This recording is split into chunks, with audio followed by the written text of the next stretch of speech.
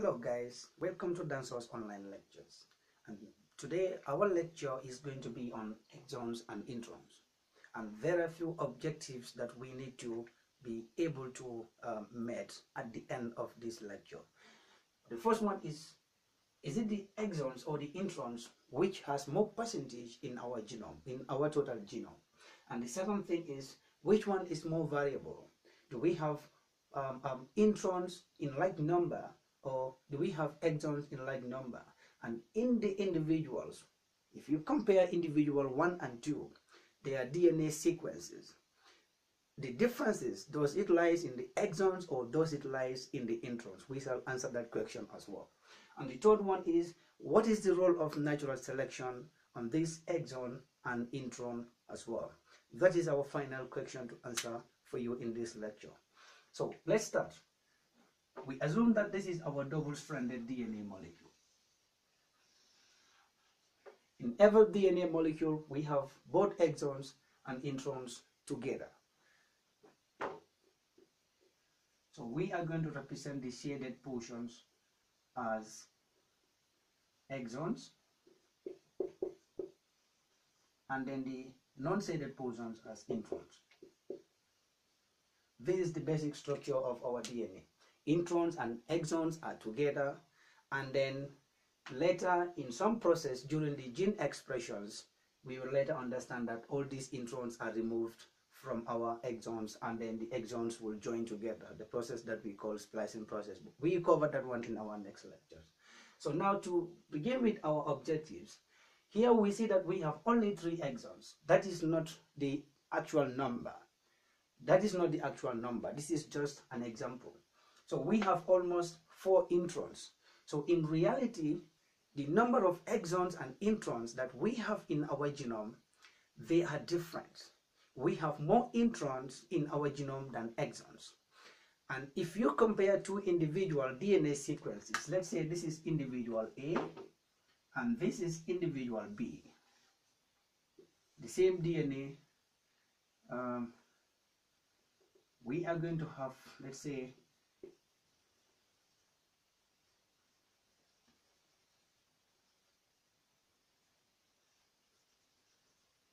okay, so now let's look at what's happened here.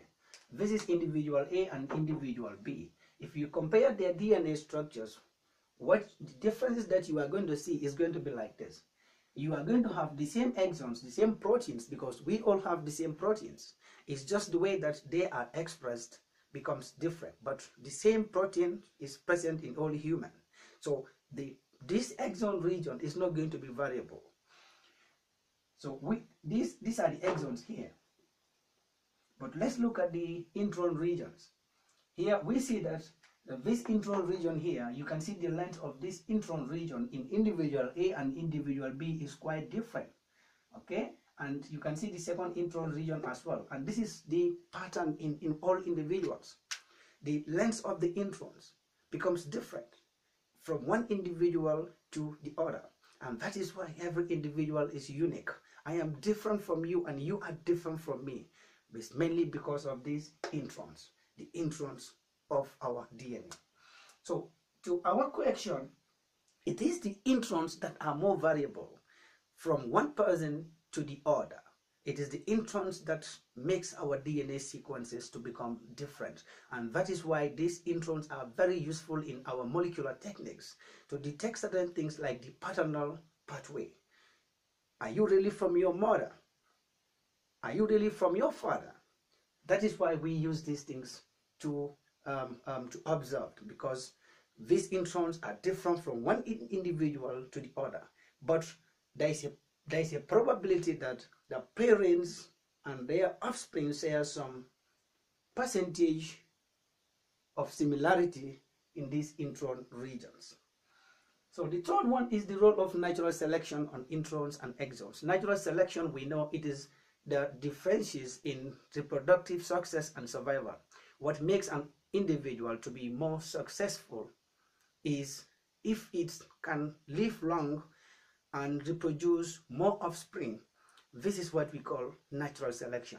So this natural selection, if it occurs if this natural selection with regards to the exons, if there is a mutation that occur in this region, exon region, remember we have what we call codons, and this codon is a 3 base nucleotide. For example, AAT is one single codon, TTA is another codon, TAT is another codon. Now each of these codons, they all code for an amino acid. Let's say this one will code for lysine.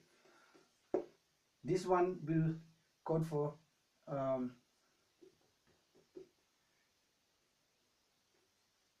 this is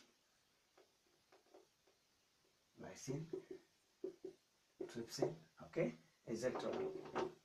Okay, so each of these code for an amino acid. So let's say if there is a mutation, that is, if there is a changes in the nucleotide in this exon region, and assuming that the amino acid or the codon for this particular gene region here is AAA, and let's say this is the gene that will this is the gene for behavior. This is the gene that is going to make you to behave like you are behaving in certain behaviors, I mean. So if there is a mutation, that is, if there is a changes in any of these nucleotides here, the role of natural selection is going to be, there is going to be no amino acid production, or if an amino acid is going to be produced, then it might be a modified form of an amino acid, and this might either lead to an advancement of this organism, or it might suppress the organism. So if the mutation becomes positive, it is going to be a positive natural selection. If it becomes negative, it is going to become a negative natural selection. So natural selection has a role to play on introns, since they are coding for an amino acid as a result of these codon 3 bases. For the introns, since they don't code for any amino acids, it is not important. Natural selection has no importance in these introns because their presence or absence does not affect an organism's complexity. So this is the role of natural selection on introns and exons. So I hope the video is clear. Please, any question or doubt that you might have regarding this lecture, feel free to send a comment or your question under my channel. I shall get back to you. Enjoy the video.